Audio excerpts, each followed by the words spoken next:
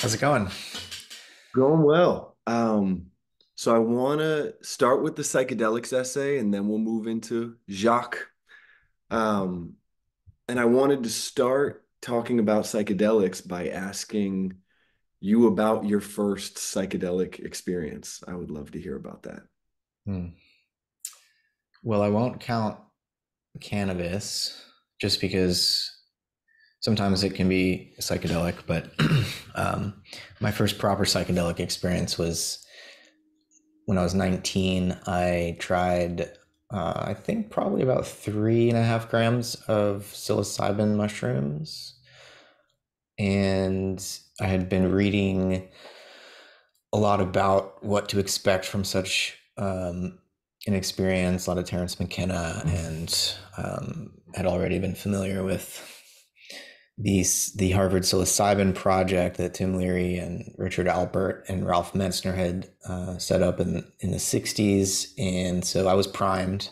Um, but the experience ended up being kind of surprising for me. I was more or less identified as a Buddhist at the time and had a meditation practice and was expecting, some kind of non-dual awakening of some sort with maybe some psychedelic visuals. But about 45 minutes after ingesting the mushrooms, I began to encounter a being that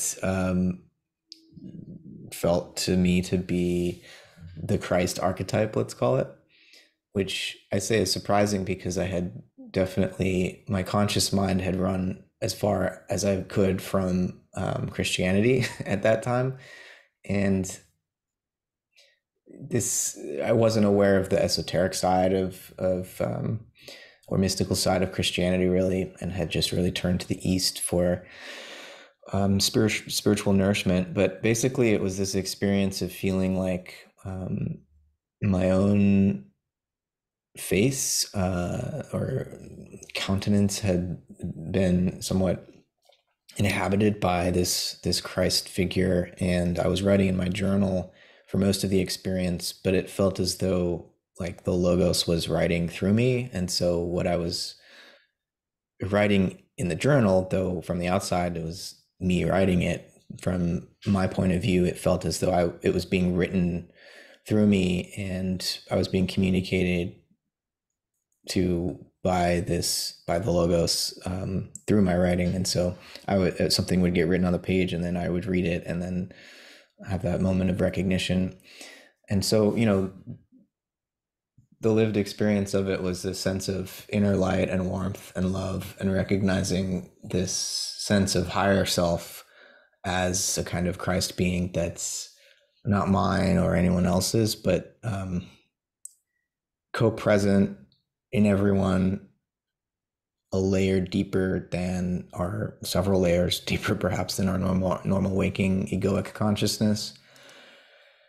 And so, I had maybe an hour and a half or so of this like deep communion with this being, and then things shifted, and it became a little bit more playful and goofy, and I started to get quite.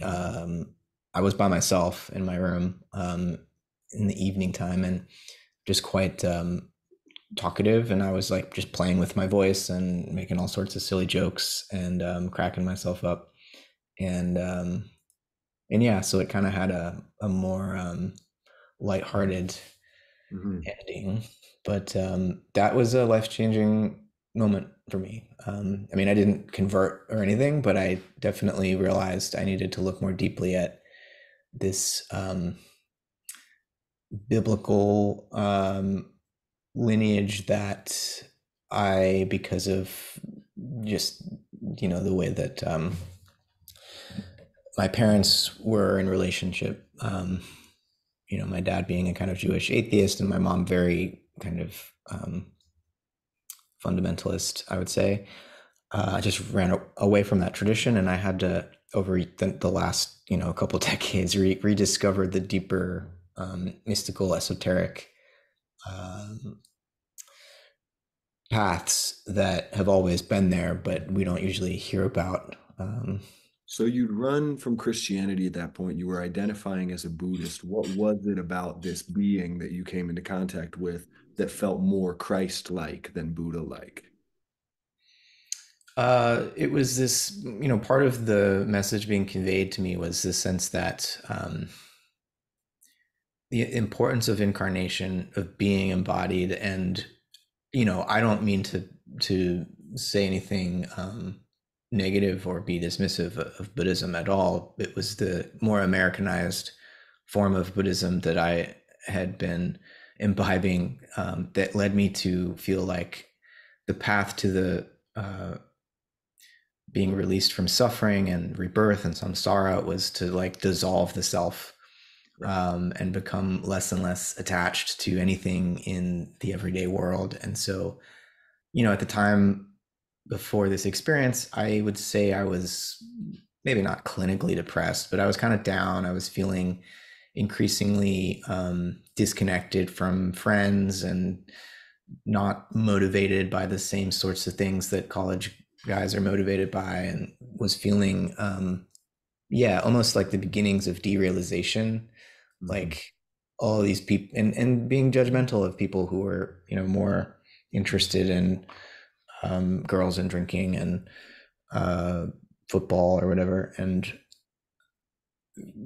I was feeling kind of high and mighty, like I can see through all those illusions, and I'm going to attain enlightenment by meditating and smoking pot. And so this experience made me realize that, oh, actually, selfhood, there is a higher type of capital S self that requires a bit more engagement in the world, engagement with other people, being less um, escapist. And again, I'm not saying that Buddhism is any of these things, but the way I was practicing it was leading me in that direction. And I can say I've seen other Americans, Westerners, sort of adopt this approach to what they call Buddhism, and I find it maybe um, unhelpful. And so this reoriented me, brought me more into the world. It gave me a sense of this more incarnational spirituality, for lack of a better Mhm. term, and the importance of love and perceiving death as a kind of portal into deeper forms of love. Like the core of the message that seemed to be communicated to me was that if we can love one another despite death, despite my own death, despite everyone's death of their physical body, Mhm. then that's a pathway into spirit, into spiritual realization, that actually death is not the end, but the death is the means through which we come into contact with this deeper cosmic love, Mhm. uh, which this all to me is well characterized by like the term Christ consciousness. Mhm. And I think Buddha consciousness, Buddha nature might be analogous in some ways, especially when you start to think about like not just withdrawing from samsara and dissolving into this sense of non-self and non-attachment, but the return move of the bodhisattva's vow to come back and assist all sentient beings until suffering is completely eliminated. That's more of that incarnational vector that I think is front and center um, in the Christ archetype, and in like Mahayana Buddhism, it's more front and center too. And so, as I came to study more, I could see the parallels in how Buddhism itself developed that brought it closer to what this Christ experience conveyed to me. Mm. Yeah, I've thought before that Christ was essentially a persecuted Buddha, that if the Buddha story included a portion of it where uh, Mhm.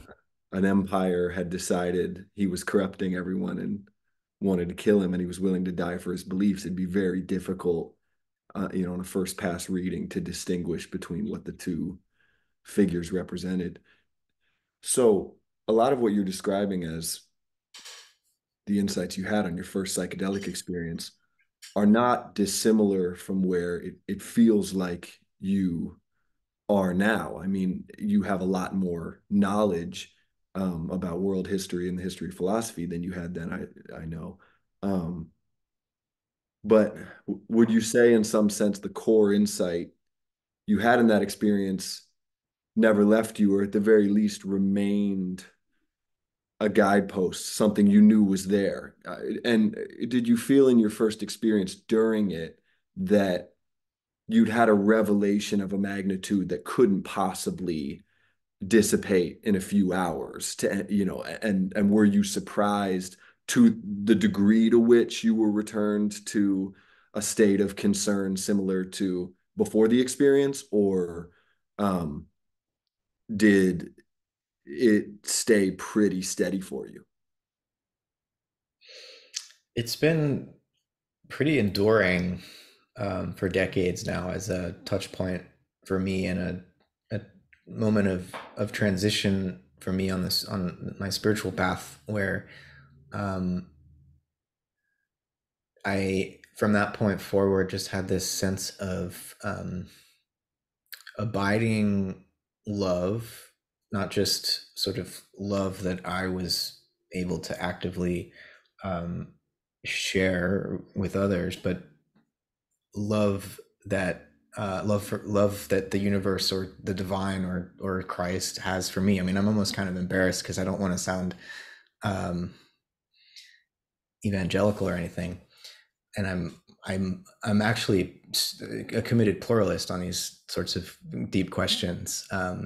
But for me personally, this experience dissolved any sense of like existential fear that I might have about death or about the ultimate destiny of or destination of my soul, or it's not that it answered um, my metaphysical questions, but it gave a certain sense of security about the nature of the answer to questions that I continue to ask. Like I can just feel um, but that my lure to know answers to like philosophical questions is like steeped in this sense of love and compassion and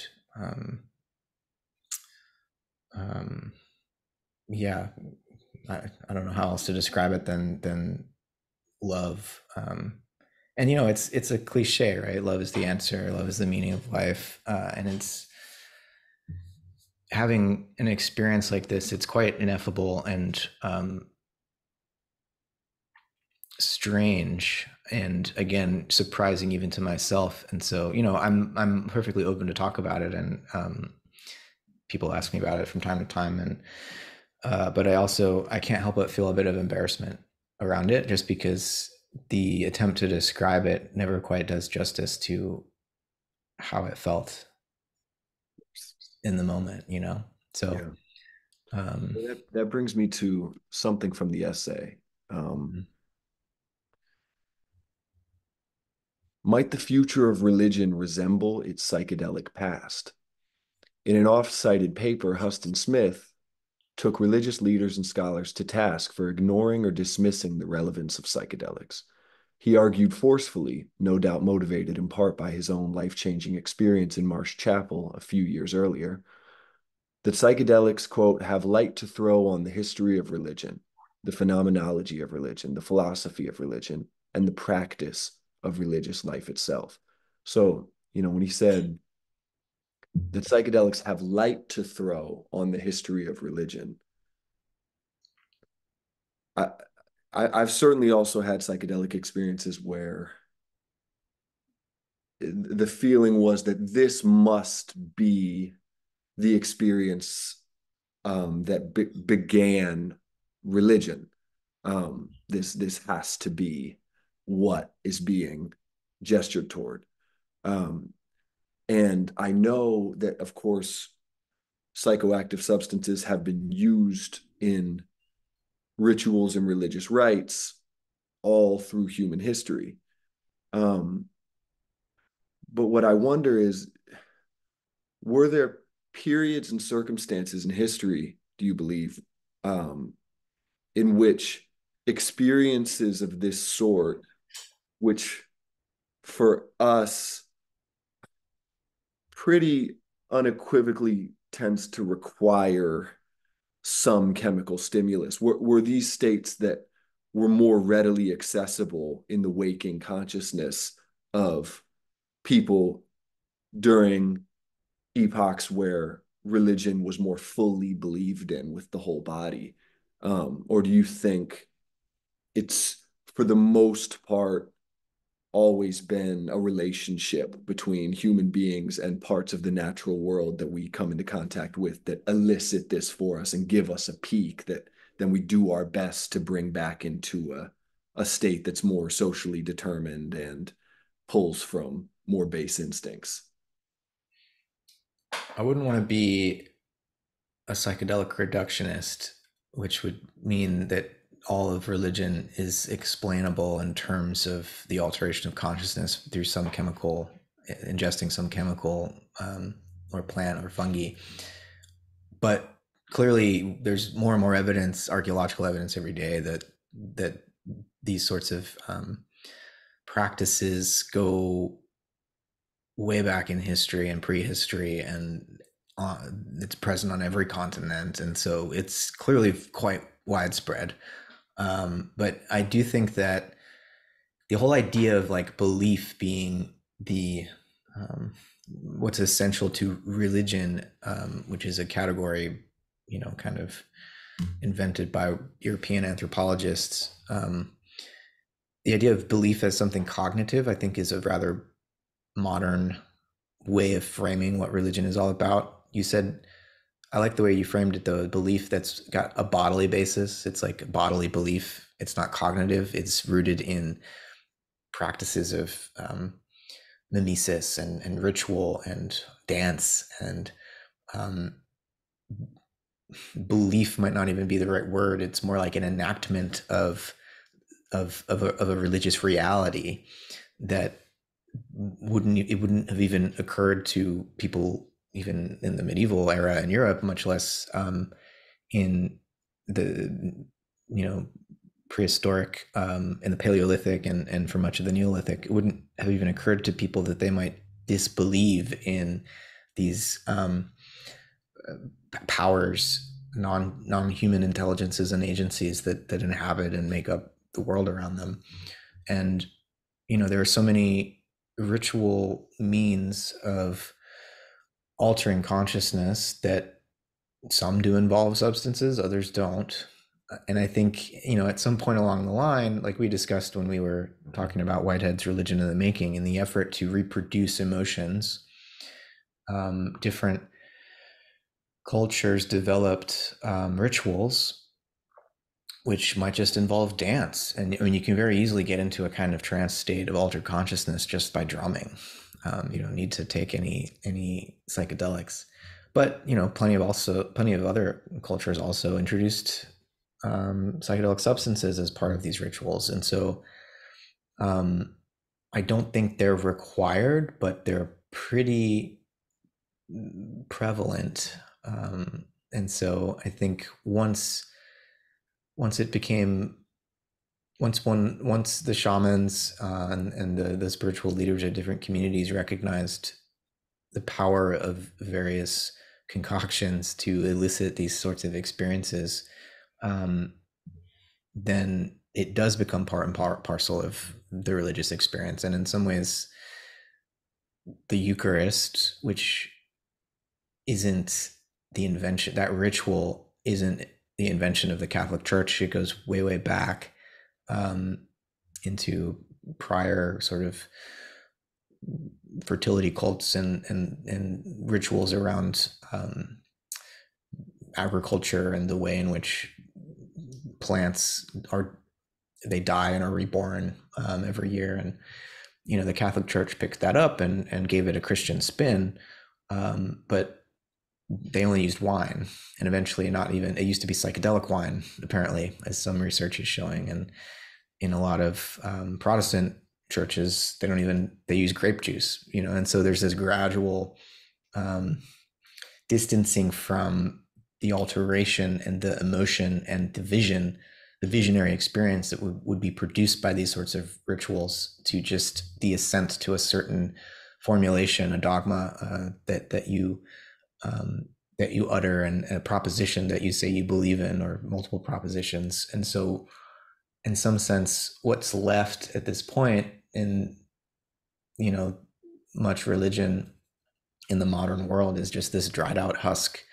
of reciting empty words, and that's unfortunate. So I do hope that that the rebirth, the renaissance of interest in psychedelics that's currently underway is more than just a clinical and medical and recreational thing, but that it also does influence the major world religions to rediscover the experiential basis um, of their key symbols and ideals, right? And I think that's, as I explore in that paper, starting to happen. Hasn't Mhm. caught fire yet, but it's starting. Have you had experiences, well, with ayahuasca, have you had a different flavor of psychedelic experience in where the plurality element maybe felt more immediate? Because that, uh, again, words can never do justice to these sorts of experiences. So, we both know that out of the gate. But Mhm. I will say that when I sat for an ayahuasca ceremony um, in Peru, where the shamans believe that you're entering a realm where there are many different autonomous entities operating. Um, that whether it's the suggestion from them or something about the nature of the compound, I'm sure it's some combination of both. I've experienced that feeling before, of being not just in the presence of the great divine one, but in the midst of many different autonomous energies that were at odds with one another. And upon some consideration, when you're in the middle of a rainforest, what is a rainforest, right? It's all these different autonomous entities eating each other and breeding and dying and being reborn in other forms. Um,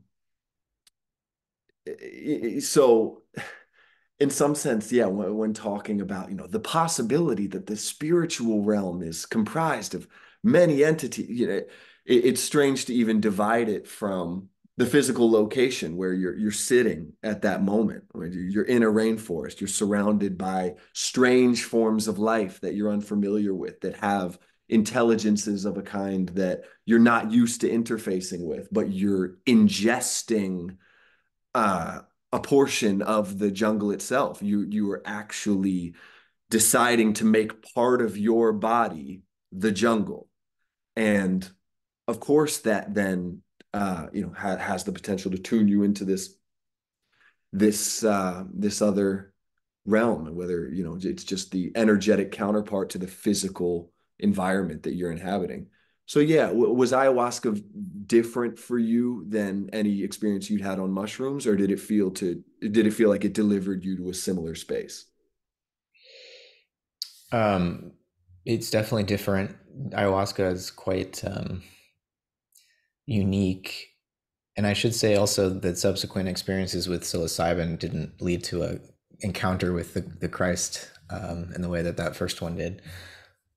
But ayahuasca, for me, has had this more the quality of a teacher and a healer, definitely, but more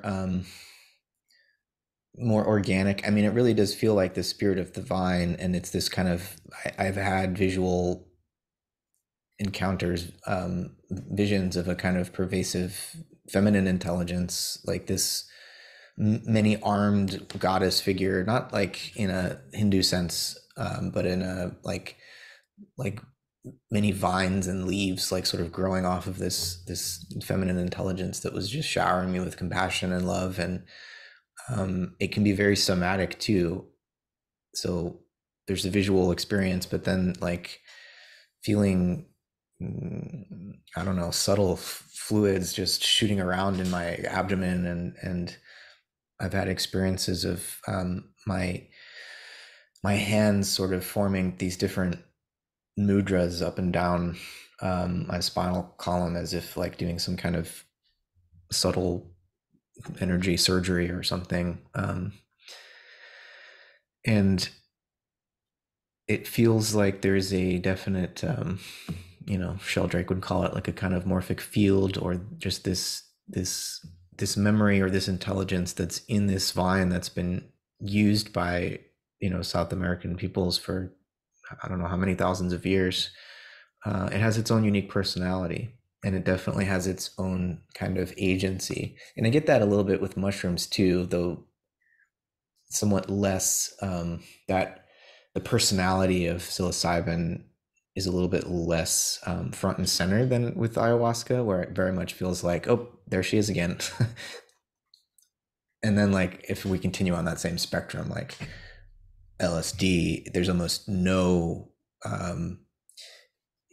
morphic field there, that as if it has its own personality or soul or something. If LSD feels very much like it's all me in a way. I don't just mean my ego, but like I'm the one in the driver's seat here, and it's like a blank canvas for whatever I want to throw on it. Which makes sense given how recently it was, chemically synthesized. Even though people say ergot fungus, that's quite chemically similar, may have been used in ancient Greece and whatnot, but the exact chemical LSD-25 seems rather new, right? Yeah, LSD feels like we've hacked something that reveals a code that then we get to decide what to do with. It doesn't feel like an experience that's always been waiting for us. It doesn't feel as inevitable in some sense to me. Mm-hmm. Mm-hmm. Uh, Yeah. I, has what was inflation an issue for you early on, where you returned from, because it sounds like just based on marijuana and meditation prior to that first mushroom experience, you'd inflated to, in a certain way, Mm-hmm. where, sometimes maybe there were feelings of isolation, but overall there was a sense that I've come to some truth that makes me superior to the people around me. Did you have any of that to an even greater degree after mushrooms? I mean, 19, it's difficult to to not. It was a humbling experience, actually. And I would say if I had there was some sense of a superiority complex before that, but it was a kind of sad superiority. I didn't have much self-esteem. But I definitely did gain more self-esteem, and like just love, and the ability to forgive myself for all my inadequacies after that first mushroom experience. But I think it actually it gave me more humility, um, because I could just, as much as I value like intelligence and insight and the ability to articulate myself, and acquire knowledge and everything, all of that intellectual stuff just pales in comparison to the insight that I was given in that moment. And I've since come to study anthroposophy and Steiner's view, and from his point of view, like anything that we learn intellectually and all of our brilliant ideas and stuff, when we die, we don't take any of that with us.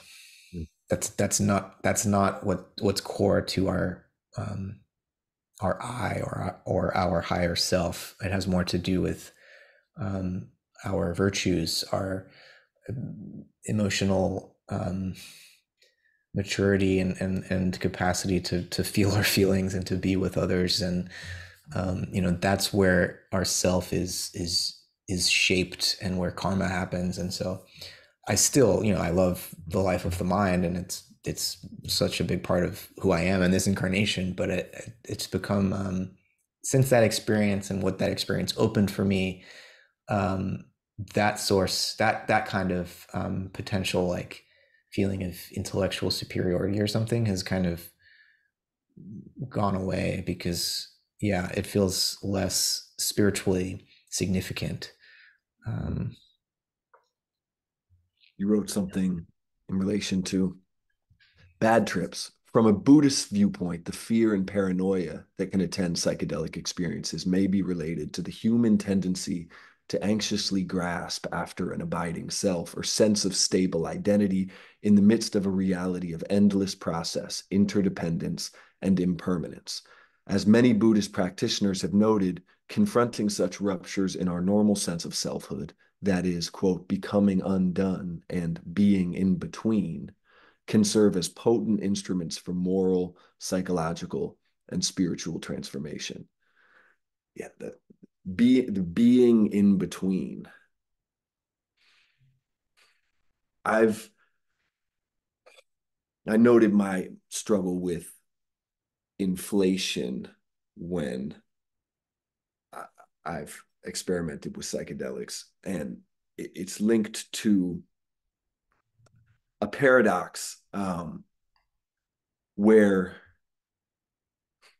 I think even after my very first mushroom experience, which had a lot of those feelings of interconnectedness and love, but I was also 19. I had just dropped out of college and moved to LA, and I was with a friend, and we were both in a headspace where we're looking at this new landscape and thinking about how we're gonna climb to the top and win. And um, there was a brief period of wonder and connectedness at the beginning, and then our conversation just gradually took us to how we were going to use this new insight we had. We were going to use it. We were going to pump it into our creative projects. We were going to talk about it in a way that was going to bring people to us. Um, and it didn't take long after that first experience, especially because my friend, he continued doing it almost constantly. He's a brilliant guy. Had just graduated from Harvard and was incredibly bright.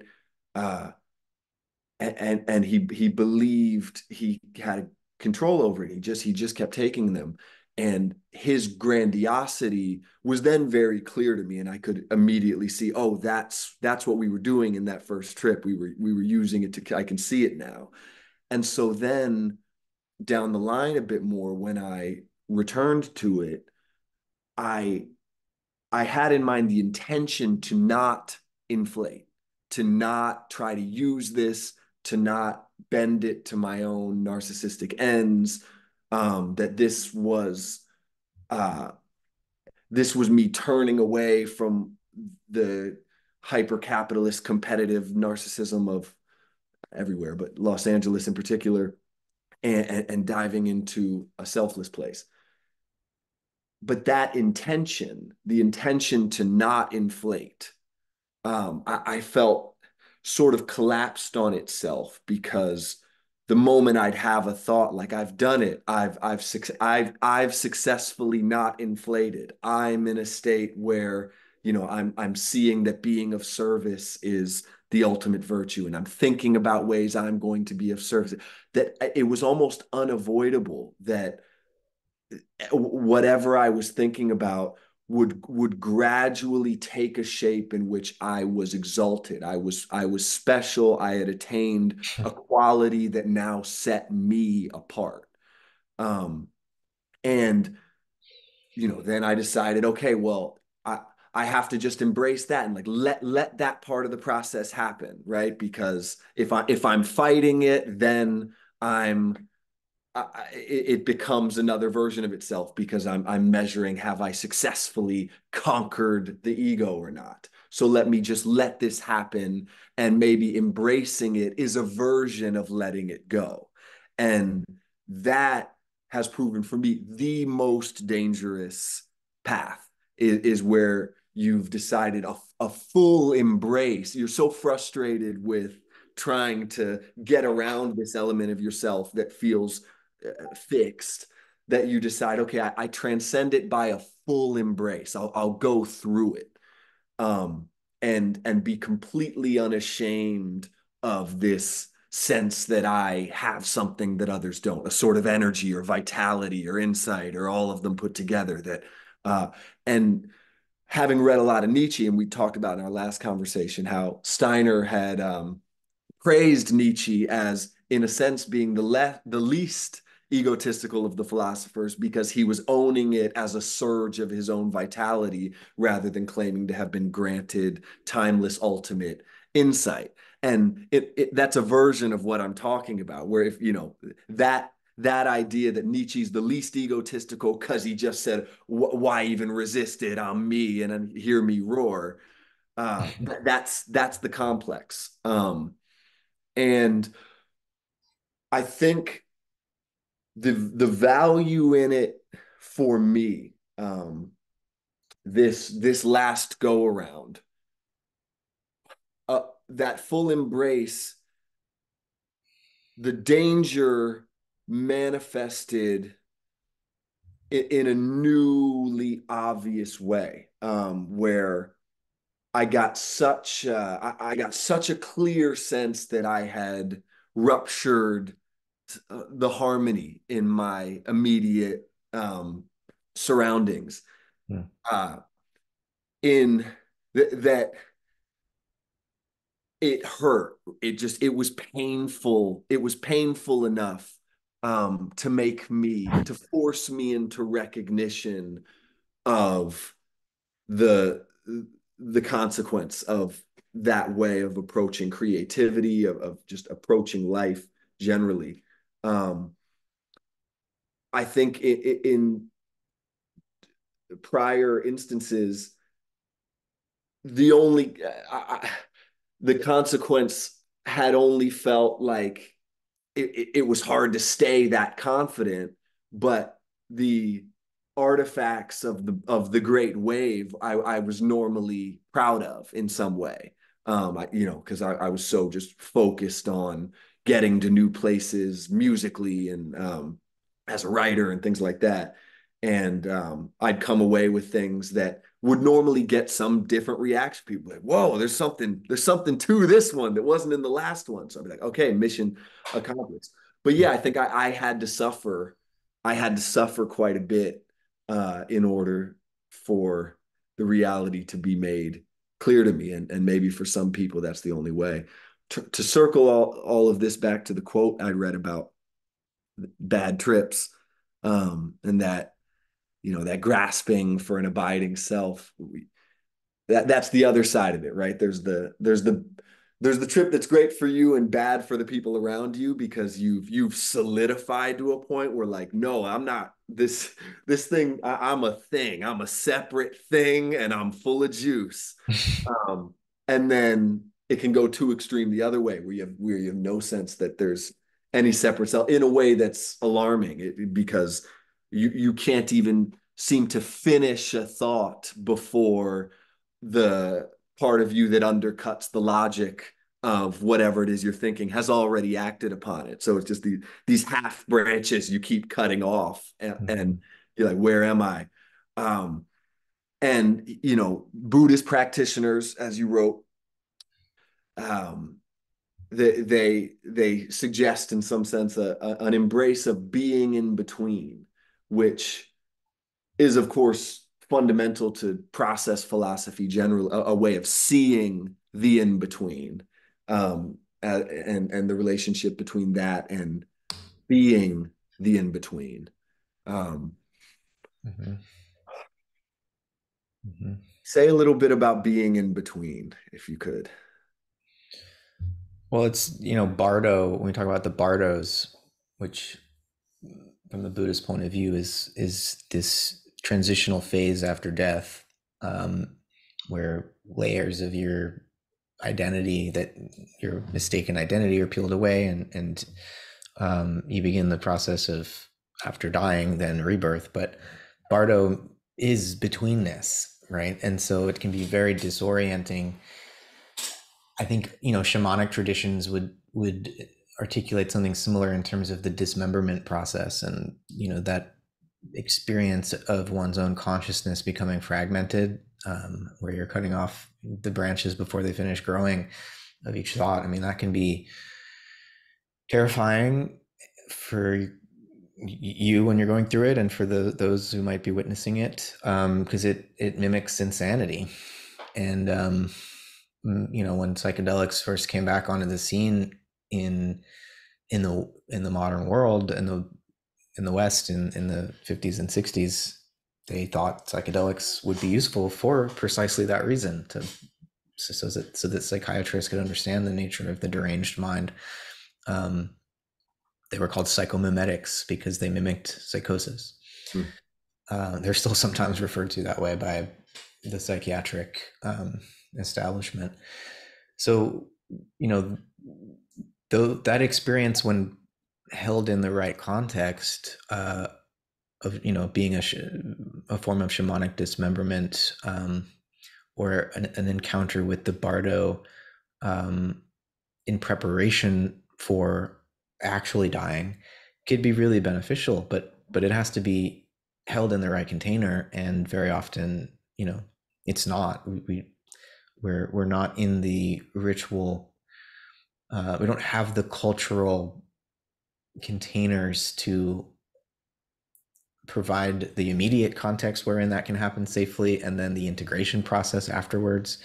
All of these intense experiences are just rushing back onto the scene in a contemporary uh, cultural environment that's not prepared at all to help people understand how to deal with the inflation, or how to deal with the fragmentation.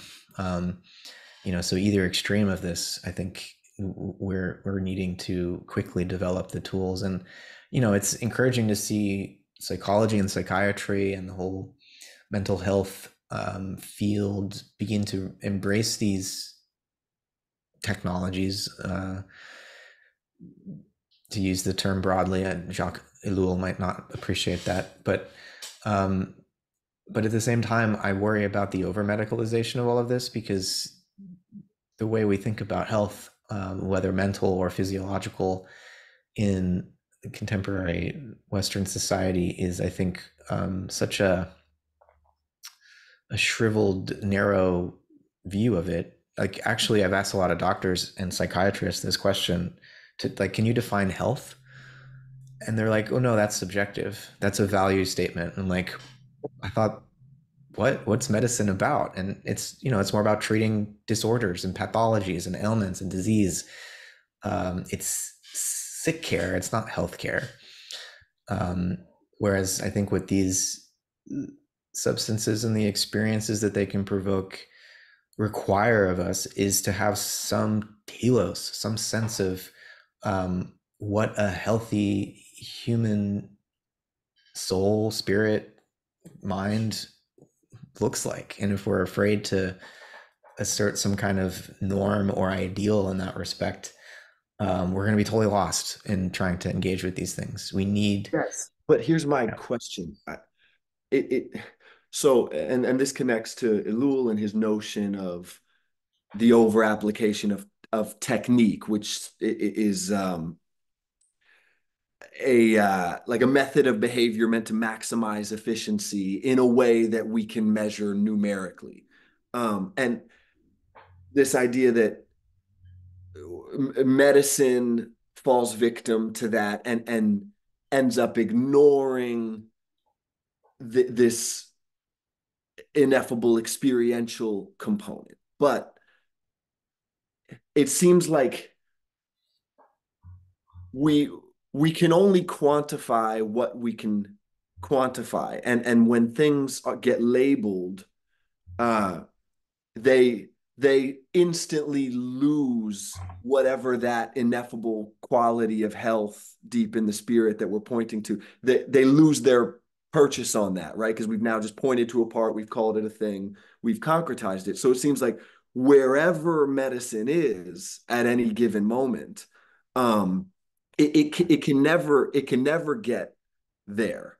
Because if it names it and categorizes it and says it's a specific thing, it loses it. And so do do we is it important to, in some sense, should we expect less of formal medicine and perhaps not be fixed on the idea that it can become more holistic. It's we simply need to be more holistic and be able to recognize what medicine is and what it isn't. Yeah. I mean, perhaps because on the one hand, like I wouldn't want medicine to get so distracted from healing the body that it was more concerned with just making sure that the soul was on good terms with God before dying. Because on the one hand, it's like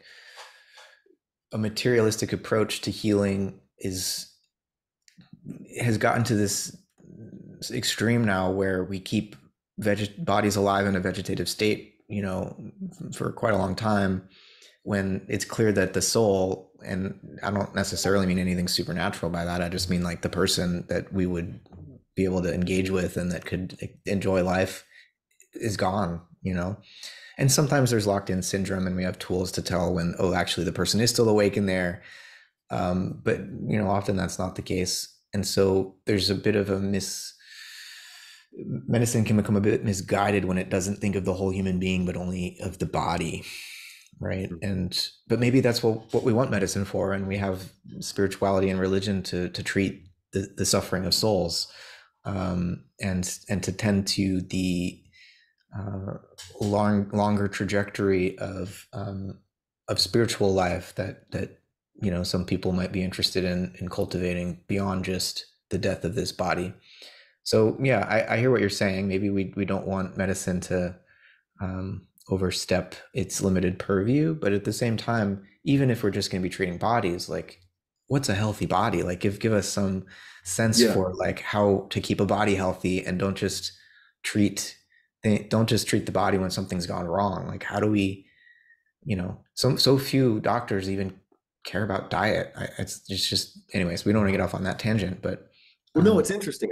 So I was looking at heart anatomy the other day, and I'd never really looked at a labeled picture of the heart before and had the functions described to me.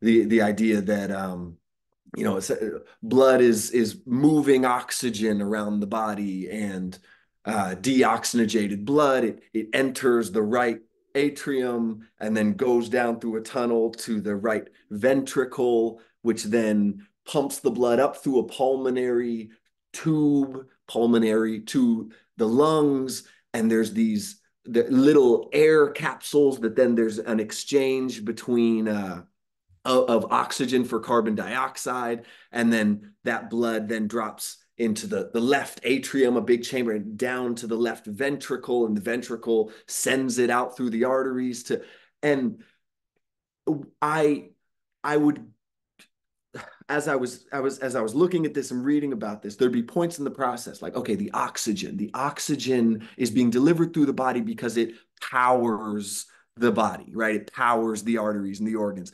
And so then I was actually using an AI for this. I was like, okay, what is it about oxygen that gives it the power to energize things? Like, what is oxygen? And the AI breaks it down into the nature of the oxygen's electrons. There's just now a smaller component uh, to which we're attributing, and that part just does it. That's the part that just has the energy, and this part delivers it.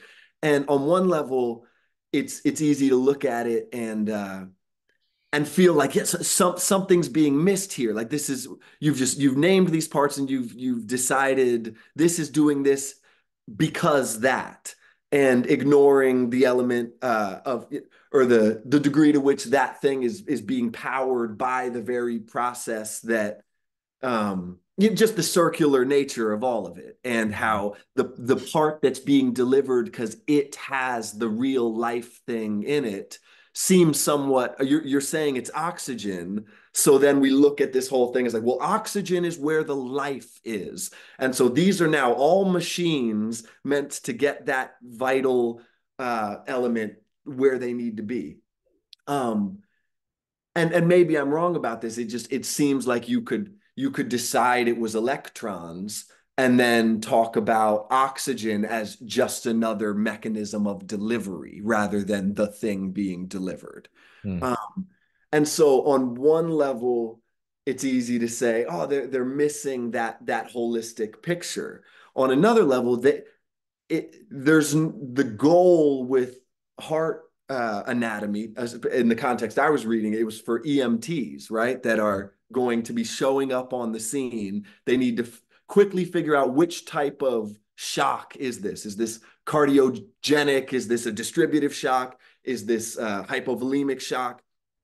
It, it and these are there's infinite variation, I'm sure, in what we could consider shock, but they've broken it down into a few categories so they can quickly help this person to not die in that moment.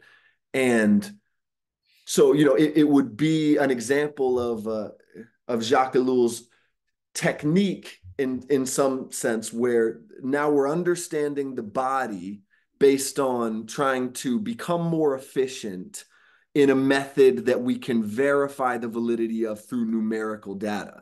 But the numerical data in this case would be how many people died versus how many didn't die. Um, and so, in that case, it seems like a proper use of that mechanizing mind. Let's make the body into a machine for as long as we're quickly trying to stop a leak, and like make the engine start up again. Let's think about it like a machine there.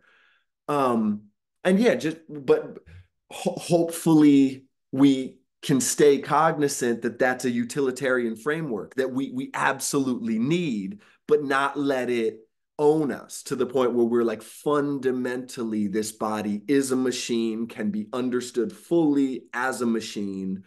That the danger is just that we live inside of it. And so yeah, this is all touching on the idea that perhaps rather than railing against the mechanized world and its application of technique and hoping it that a new holistic technique could be developed and applied, we have to see, no, the attempt will make whatever we do into further technique. The Mm-hmm. only way that we can have a conversation about the evidence that shows this is better than that is going to be numerical data. Um, and if we decide, no, it's got to be about that glow of health that you can't define, but you know it when you see it. It's like, well, that's going to have to stay in the experiential realm. We just have to let that inform us as we inevitably mechanize the world. Um, does Mm-hmm. that make sense? Yeah, absolutely.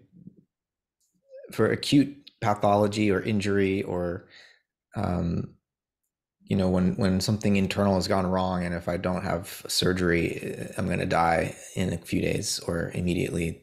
Bring me to the hospital. Like, I want allopathic medicine. I want them to get in there and fix the gears that have broke. Yep. But if I'm trying to stay healthy, keep me away from the hospital. It's a very dangerous place to be. I bet. I bet. And the thing is, like, I'm an organicist about the universe, about life, which is to say there's something more than mere mechanism at play. But the thing is, unlike a mechanist who would say, oh, there's nothing else, there's no organic magic going on, it's just a machine. As an organicist, I think self-organization and this kind of circular causality that you were pointing to in your account of the heart and how it energizes us, that is something non-mechanistic that cannot be explained in mechanistic terms. But I'm not denying, I wouldn't deny that there are subsets of behavior and activity in the human body and in any organism that can be modeled mechanistically. Of course. It's just that organism is the more general category and mechanism is a subset of what organisms need to continue to do what they do. Whereas the mechanist is going to say, no, there is no other circular causality that's self-producing and that transcends mechanistic explanation. It's all just parts obeying rules that we can fully understand and measure and predict. And so I think, the organicist approach includes the mechanist approach. It's just not, mechanism isn't sufficient. It's It part of just the keeps it explanation. in view as what it is. It's an Yeah. accessory. It's something we can aim and use. It doesn't wrap around us and then Yeah. It can be a valid partial description of many processes, but never an explanation. yeah. Um, and it can be valid as a diagnostic technique, as EMTs find very useful to save lives. Like, we want to be able to understand what's broken down and intervene so as to keep that person alive. We don't need to be doing metaphysics in those moments. Mhm. So, Mhm.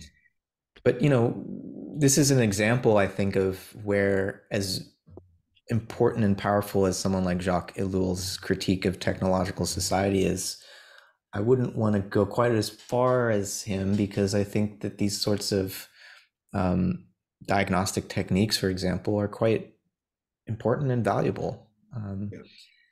And I'm not as much of a technological determinist as he was, um, because I think we still have our human freedom and imagination that can't ever be fully subsumed into um, any machine, any technique, right? Where we always have the ability to escape from that. And he would probably, I mean, he was still a Christian and had this transcendent orientation. I think that was really where he wanted to direct people, is like, don't think the machines are going to save you. Like, we need to cultivate our spiritual connection to the divine, if we want to maintain our sense of freedom and value and purpose in life.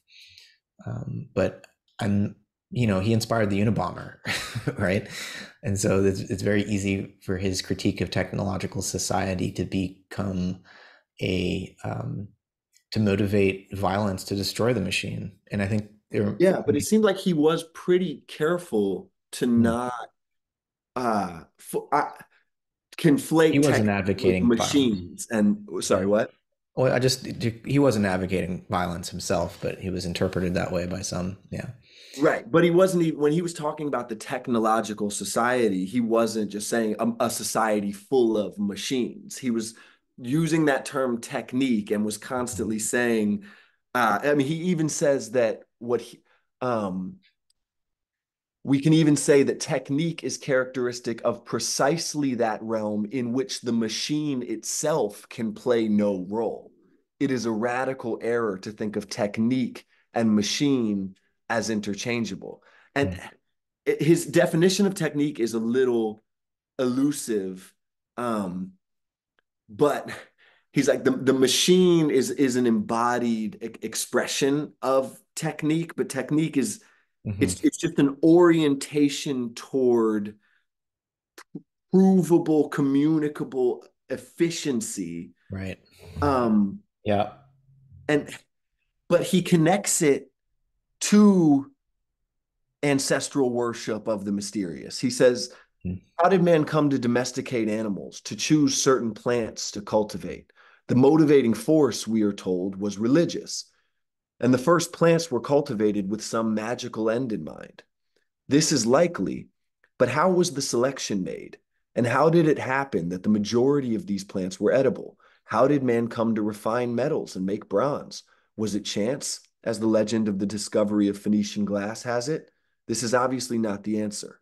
One is left with an enigma, and there is some point in emphasizing there is here the same mysterious quality as in the appearance of life itself. Each primitive operation of man implies the bridging of such an enormous gulf between instinct and the technical act that a mystic aura hovers above all subsequent development. Our modern worship of technique derives from man's ancestral worship of the mysterious and marvelous character of his own handiwork. I like that because you know, you obviously a purely mechanistic framework that claims to be explanatory feels like very far away from um, the divine groundedness and experience. But the idea that it sort of birthed out of a moment in the development of consciousness when we figured out we could change things. We could decide to look at something as a certain thing to meet our goal, deconstruct it, and something would actually work. This capacity we had developed, we could put it out there and affect things. Um, that we that there were laws that we could at least make the attempt to systematize, and that there's still a divine mystery uh being discovered there and appreciated and participated in, that just forgets its origin. um and he also he said oh, there's a quote I loved here. um The technical operation includes every operation carried out in accordance with a certain method in order to attain a particular end. It can be as rudimentary as splintering a flint or as complicated as programming an electronic brain. In every case, it is the method which characterizes the operation. It may be more or less effective or more or less complex, but its nature is always the same.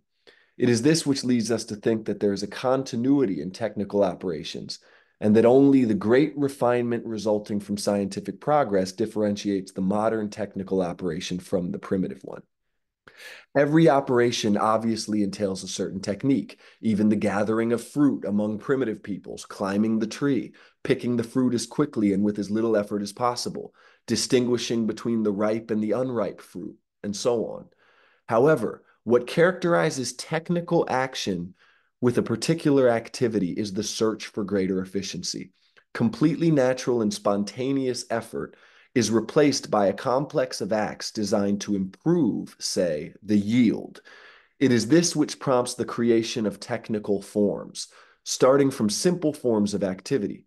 These technical forms are not necessarily more complicated than the spontaneous ones, but they are more efficient and better adapted. So here's the part.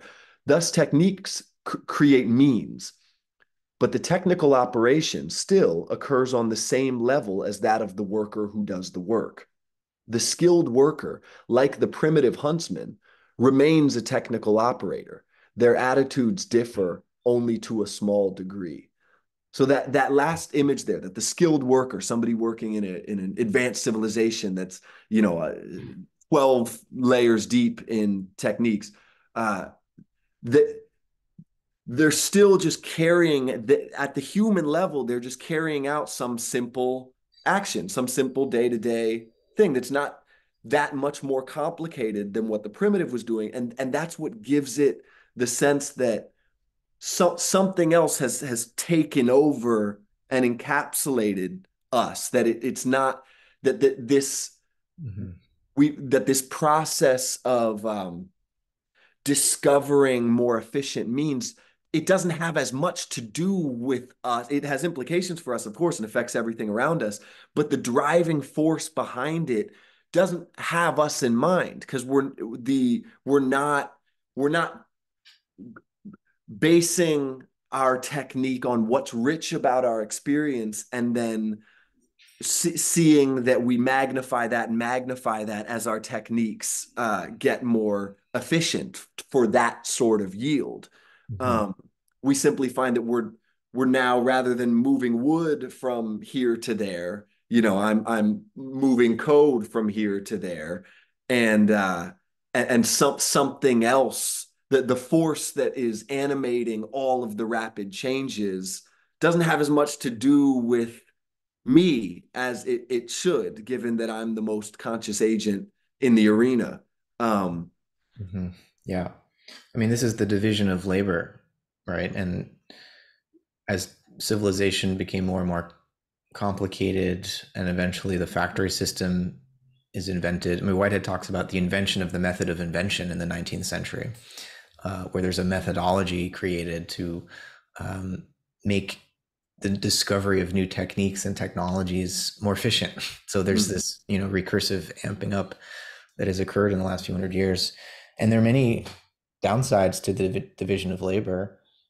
I mean, in a typical factory scene, like each person is doing some little task that, and they have no idea how it fits into the larger factory and what product is being produced by this company. And so it can be alienating. It can make the worker feel somewhat purposeless, that their work isn't actually that valuable because all I'm doing is connecting this doodad to that thing over there. And so that's part of the dehumanization and the alienation that results from an increasingly um, technologically driven society. But at the same time, um, we're, because of the division of labor in a modern in our economy, we're, each of us is more dependent on other people than we've ever been before, just for our basic needs, for food, for clothing, for shelter, for automobiles. Like, we're all doing this little piece and less connected to the finished product than craftsmen in the Middle Ages or whatever. But at the same time, at least in some circumstances, and I would hope that we're moving more and more in this direction, each of us is doing less work but getting more for it in a way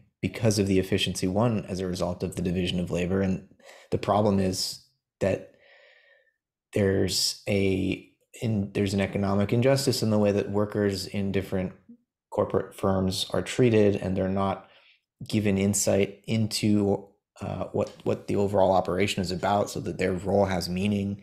They're just told to do their job, and so there are parts of this that are dehumanizing.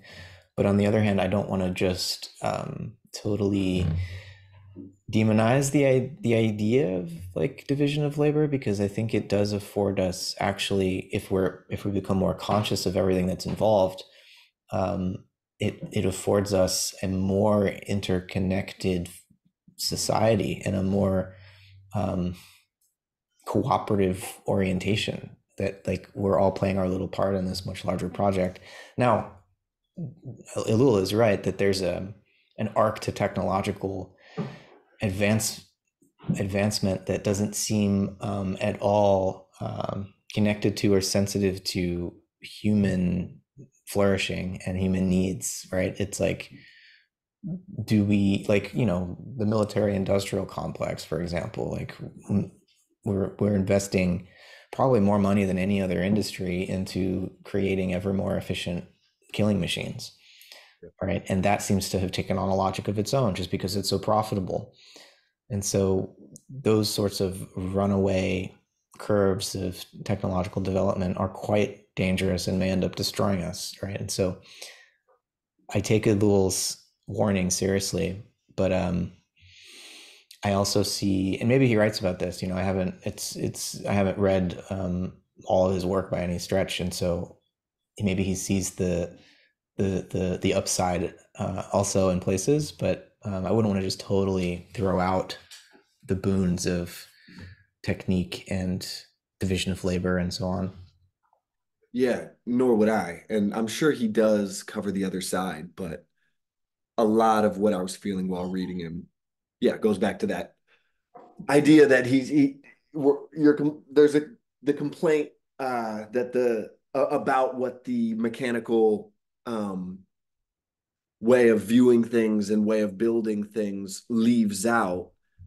But then in the characterization of that quality that's being left out, there tends to be an acknowledgement that it can never be fully put into words. And so there's the feeling that there's something being asked for here that we want reflected by technology and organization, that it it might come from within more than Mm-hmm. is generally acknowledged. It might it can be encouraged from the outside, but that ultimately there's no way medicine could present itself that would in any final way say we've figured out what you are and how best to serve you in the deepest part of yourself, and maybe right now you tend to get one extreme or the other. You go to a hospital and you feel like a machine, and you go to an ayahuasca circle and you feel like there's something not quite solid enough about how you're being viewed, Mhm. and that your individuality and your status as a creature is not being given its due reality. um, and perhaps there is some happy medium we could aspire to, but I think no matter how much more enlightened our systems become, they'll always leave that big question mark that has to be there, because they'll never tell us what we are, they in any full way, and however far they get, it'll further highlight how far they have to go. It's like what Vervaeke was talking about with how AI has the potential to make us ever more aware of what it is that distinguishes us from machines. I think that however advanced our machines get, th that edge will always exist where we say, yeah, but it's not quite reflecting back what I am. Yeah. Yeah. I think the deeper question here that Ellul's work surfaces is to what extent are have we become so obsessed with the means and increasing the efficiency of the means that we no longer even know what the end is? Mhm. What is Mhm. the end of human life? Mhm. And technology has become a religion. Technological progress has become a religion. Many people assume in so many ways that it is our savior. It will be our savior. It will literally grant us immortality. Or Right, but if you ask them, but where is it ultimately taking us? That question remains unanswered. But that still connects to what I'm feeling. Where he's like, well, this technology, it doesn't even take us. It doesn't even know where it's taking us. But then if you ask, well, where precisely should it take us, or where should we be going? technology can't answer that for us. I know, but I don't think it can be answered. And oh, that's what you're saying by saying technology can't answer that. Right. Not that something else could, but that, right, of course technology can. Yeah, the answer does get down to these more Whiteheadian notions of value, felt value, the achievement of a state of being for its own sake. Um, so you could then imagine a direction of technology that is doing its best to take that notion of value into account, where we are going to use machines and methodologies to try and stabilize and keep people in the highest states of felt value that we can. That's paying proper attention to the needs of the human being, to exalt that. But then Mhm. we find, no, we don't want that. That sounds like, even if it was the most divine experience, not purely hedonistic, one of interconnectedness and love, if we felt that technology was just stabilizing us there, there'd be something missing from it that we want. We need this sense that we're being challenged, we're constantly having to overcome. And so, yeah, the proper societal structure, it would have to include proper, so I mean, I guess utopian, just to give some sort of picture of like what world could Ellul be observing that would make him write a book about how incredibly we're handling our grasp of technique and technology. Mhm. um that that seems to be, and yeah, I haven't read enough of him yet to know if he gets there. And whenever someone does go there, it feels like they're building some unrealistic utopian vision. And oftentimes in philosophical writing, because the people are trying to avoid that, it it ends up being more poetic gestures toward, the basic virtues that we could be keeping in mind more as we move forward in developing our technology. And maybe that's the level of resolution that is right, where uh, we acknowledge that the process of innovating technologically, it is going to get a little out of our control necessarily. I mean, he alludes to how the best scientist wants to be in the lab that will give him the best equipment to work with. So whatever the presuppositions or the method of inquiry that informed the construction of the highest end tools at any given time, which is often the military industrial complex that's drawing that efficiency out, then the best scientist feels like, well, in order to really contribute to be at the edge, I have to be using these tools. And they just continue whatever direction of inquiry was implicit in those tools. And before you know it, we're following something and we're not quite sure where it goes. That's the inevitable nature of technological innovation. And the best we can do is on a personal level cultivate these virtues and hope by osmosis that there's something about those feeling states that gets into the method of inquiry and redirects the ever extending snake of progress. Hmm. Yeah, I think that's the best we could do.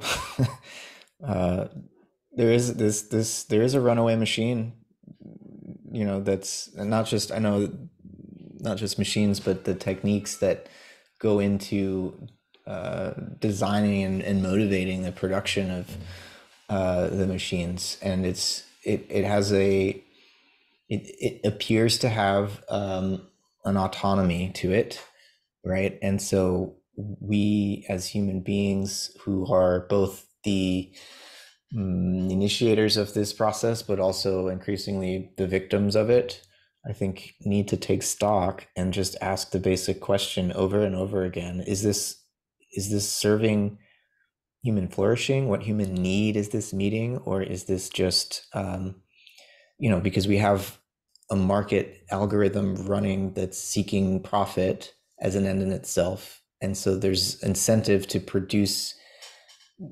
technologies that are serving desires we didn't even know we had yet, right? And so are we producing new human desires? And is that really what we want to be driving the technological advancement, or do we want to produce uh, a, a machine system that's serving us, that's making more room for us to be human, right? Versus pulling the lower, and I don't, I mean, I have nothing against pleasure and you know, bodily joy and using technology to make us comfortable and life convenient and stuff. But like, what if that's the end, the only end, and we don't have any sorts of spiritual ideals, we don't have any sense that death is a transition, a movement through the bardo into, something else, and we're only trying to make the material conditions of life more glamorous and glitzy and efficient, then I think we're going to be losing what makes us human in this whole process. Mm. Mm. Hmm. I think Yeah. um, I think I'm gonna need to wrap up here in a few minutes, but I don't know if you want to put a bow tie on that. Well, I want to read one more thing from your psychedelics essay. Okay. I might mispronounce this Indian sage's name, but the 8th century Indian sage Padmasambhava, Sambhava, Padma Sambhava, I think is how it's pronounced. credited with bringing Buddhism to Tibet, had the following to say about death, which from a religious point of view may be the most pregnant moment in human life. Quote, at this time when the transitional process, the bardo, of dying is appearing to me, I shall abandon attachment, craving, and grasping onto anything. Without wavering, I shall enter the experience of the clear, practical instructions. I shall transfer my own unborn awareness to the absolute nature of space.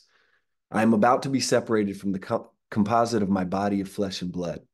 Know that it is impermanent and illusory. So the the moment of death, I've in various traditions, sometimes it seems like that there's a test that happens. There's some you're there's a and then other times it's described as something you simply must recognize in order to move forward or properly reincarnate. Um, I it's obviously in Buddhism, it's in Hinduism, it's in Christianity has less to do with the moment of the I guess what you believed right prior to death in many Christian traditions, but others emphasize the kind of life lived prior to that more than anything. Mhm. And then obviously anthroposophical schools also emphasize that there's a moment and there's some kind of action, some spiritual act or recognition that must take place in that moment and that will determine something about the quality of what follows. Mhm. Um, you know, and sometimes that's described more naturalistically as a simple consequence of the state. Like if you are failing to recognize that the bright lights are you, like in the Book of the Dead, that failure to properly recognize what you are versus what you are not is the same thing as incarnating into a lower state. It's not Mhm. a decree or a punishment like you failed the test, therefore you now pay for it. Right. Um, and yeah, do you would you say the anthroposophical view which is the school of thought that Steiner carries forth,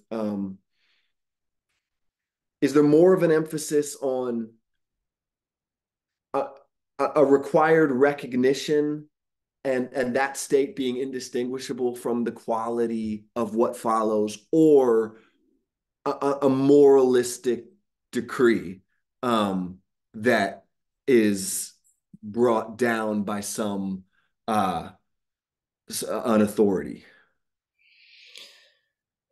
Karma is not something that's done to you, it's your own action and the consequences of your own action.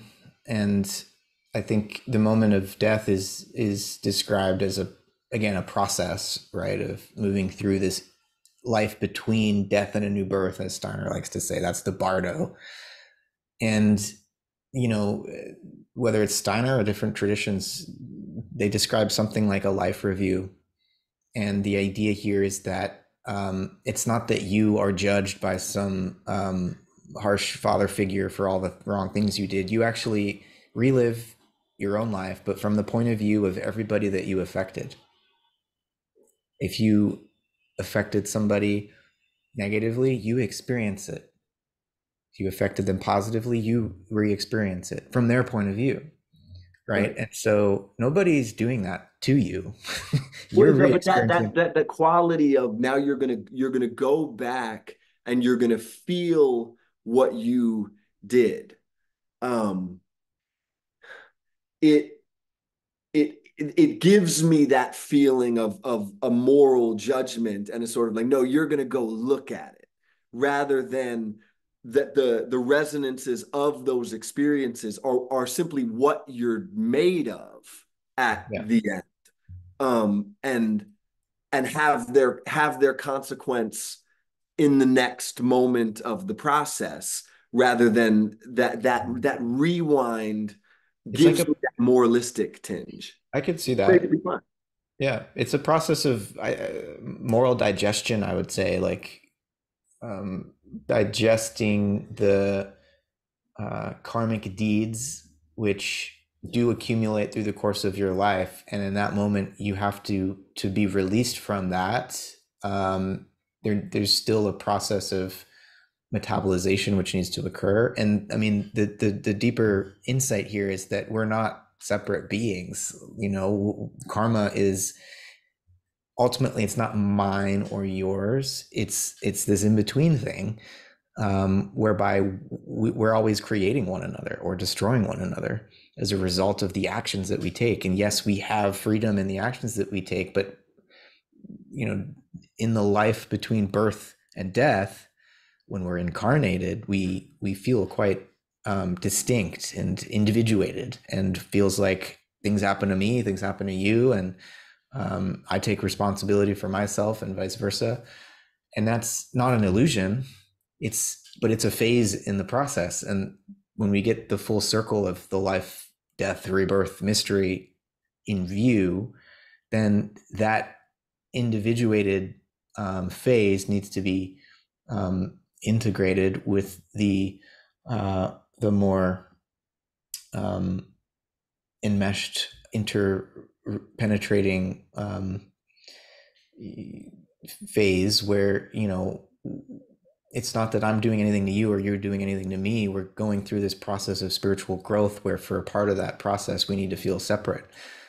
And so who's judging who um, becomes a difficult, if not impossible, kind of question to answer. It might not be, I don't want to say it's not the right way of framing it, but because I can totally understand why it would feel like still this form of the scales being weighed. Hmm. Uh, but it's like you doing it to yourself, you know, ultimately. Yeah, yeah. And that's how I view it. I guess I just tend toward a view that the consequence is baked in. I mean, I read this book a while back, The Anatomy of Evil, and it was Hmm. not a particularly philosophical book. It more like just account after account of the worst things you've ever imagined, and this guy creating a hierarchy of the kinds of evil, and like, you know, the most evil, of course, being creative torture for pleasure, right? And it it really had a particular chapter really had a hold on me for a long time. It was the description of something that I I couldn't quite integrate. Just you know, I won't go into too many specifics, but yeah, you know, a serial killer who would kidnap people and keep them in a terrible place for long periods of time and subject them to all kinds of horrific pain for no purpose other than him enjoying it. And I was like, could could he, like, what we're looking at with someone like that, like when they're enjoying torturing someone. I, I remember talking to a friend about it, and he was saying, you know, just imagine how small you'd have to be, like, and feel in order to have so little recognition of what connects you to this person in front of you, that the most enjoyment from this life you can think to glean is just from like feeling yourself powerful because you're eliciting some big terrible reaction from this person, that you're in hell at that moment. You're burning in that moment.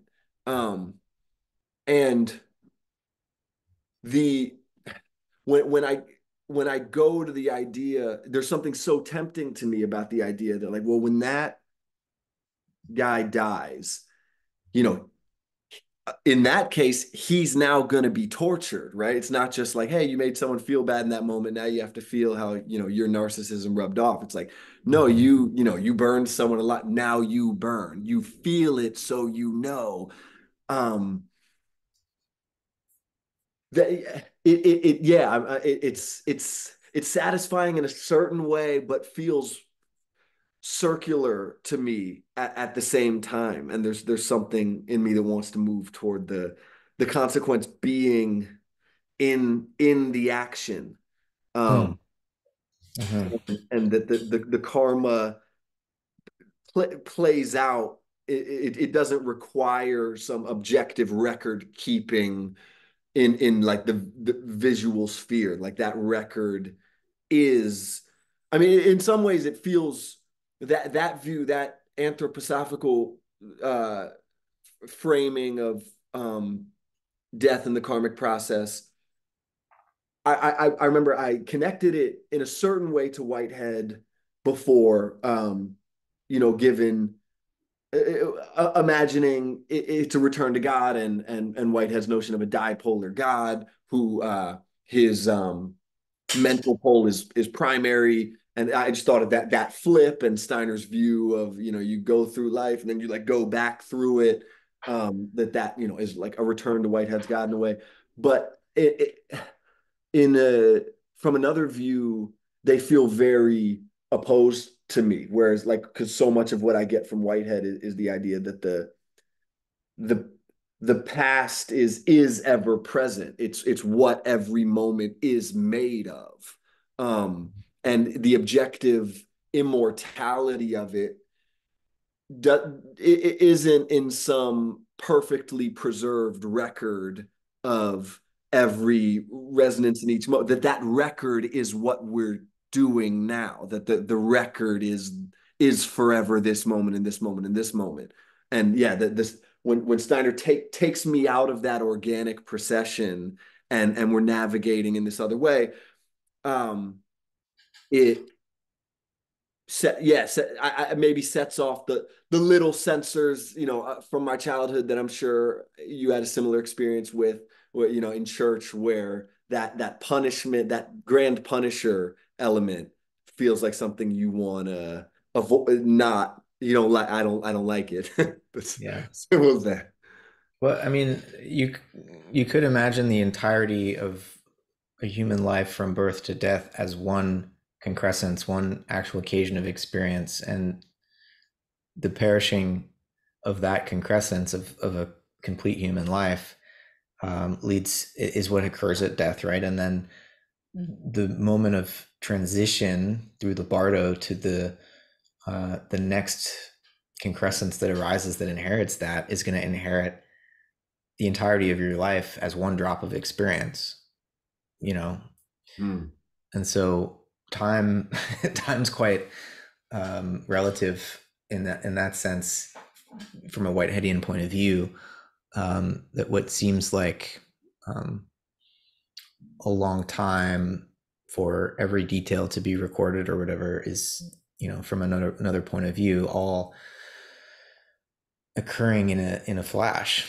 And many people do report, my life flashed before my eyes, before they die. And so um, but yeah, these are very speculative explorations, and I'm not one who has had a near-death experience. But what is interesting to study that literature is how similar many of them are, mm, and that Steiner's just not, he didn't invent this idea. This is quite prevalent in many different traditions and in many um, reports from people. And you can ask the question, well, maybe they've all been primed in advance because of the popularity of this idea of a life review or whatever.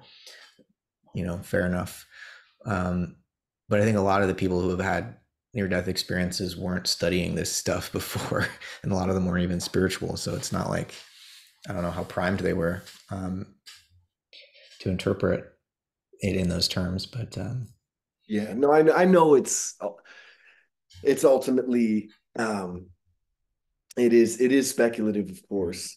And when I was talking about looking at the anatomy of the heart, there was actually something that felt refreshing to me about, just just memorizing, some names of parts of a heart and being told their functions. And they're like, and I'm sure you've had, yeah, whenever you dip into something more like a hard science or something, there can be a relieving sense that there's something solid there. That, of course, you'll get tired of that as well, and there's a balance to be struck. But Yeah, no, you could take the heart out and measure it in a cadaver, hopefully, and it's tangible. And um, natural science is such a gift to our understanding of incarnate life, because it does ground us in something that is observable by everybody. You don't need to have any special clairvoyant powers and whatnot. And so it's essential, I think, to do speculative philosophy, much less to cultivate etheric imagination or clairvoyance or what have you. It's, I think, really important, and Steiner agrees, to have a grounding in natural science first. So you know the difference between um, seeing what you want to see and actually perceiving something real. Um, to have that scientific attitude about it in advance of then, leaping off of or beyond the physical world into these other possible realities is really essential. yeah, well, I feel like I'm in danger of making jumps that are too big because I sort of there's plenty of philosophers that I have not read, and reading Whitehead and interpreting it as that in some sense the conclusion is that the the the experiencer is primary. Um, it's easy to take that and say, well, what grounding do I need if the guys that were already grounded in mathematics and natural science took all of that information and eventually got to the conclusion that there's, the indescribable self at the center of it all. Well, maybe I can just comfortably sit here and, as if I've run the whole gamut already.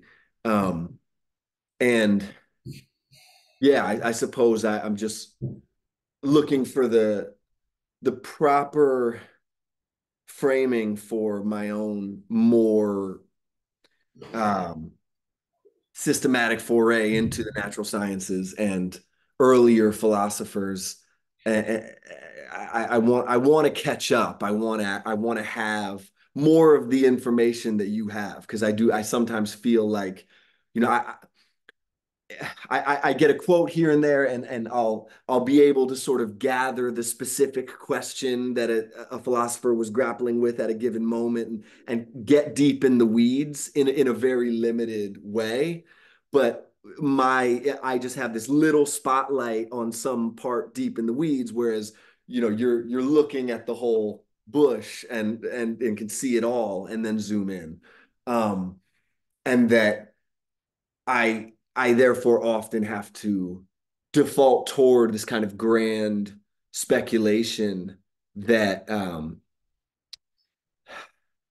there's nothing necessarily wrong with, but there's some quality of substance, some like oomph, some I can chew it, I can grab it, I can keep it factor that temperamentally um can float away from me very easily. And I'm almost reassured what you said at the beginning of the conversation. The idea that all of this knowledge we accumulate, we don't get to take it with us anyway. Any of the specifics, I'm like, oh, great, Yeah. and my lack of investment there is worthwhile. But yeah, no. On another level, one of I mean, it's the other than just a general feeling of calm and goodwill and wisdom that you exude, there's the sheer volume of knowledge you're able to retain, and the sources and the historical contexts. I really admire it, and it's one of the main things I'm trying to imbibe from these conversations, and I really appreciate your encouragement in that area, because I feel like I'm catching up. I mean, not that I don't feel like I'm catching up in the sense that like I'm almost there, but I feel like the process of catching up has begun. Well, thanks, Roman. This is enriching for me as well. And, um, I don't want to disappoint you, but it's not like I feel like getting a PhD in philosophy is an exercise in the cultivation of my awareness of my own ignorance Mhm. because there's just so much. And I feel so behind and overwhelmed by the number of old books that I still haven't read and new books that keep getting published that I need to read. And so it doesn't get any easier as you go along. The more you read, the more you know you don't know, Mhm. really. So um, you just got to get used to that, I guess. All right. Well, thank you so much for another wonderful talk. Yeah, enjoy our sessions, Roman. Thank you. All right. I'll talk to you soon. All right, take care.